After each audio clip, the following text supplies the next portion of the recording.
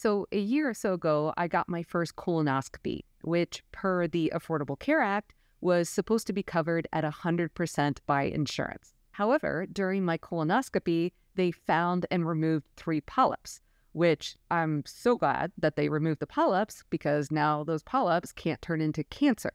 So, to be clear, I'm super glad I had my colonoscopy. However, because I had polyps removed during my colonoscopy, my screening colonoscopy turned into a diagnostic colonoscopy, which ended up costing me $1,000, which I think is super lame and is likely something that would prevent some people from getting a colonoscopy in the first place.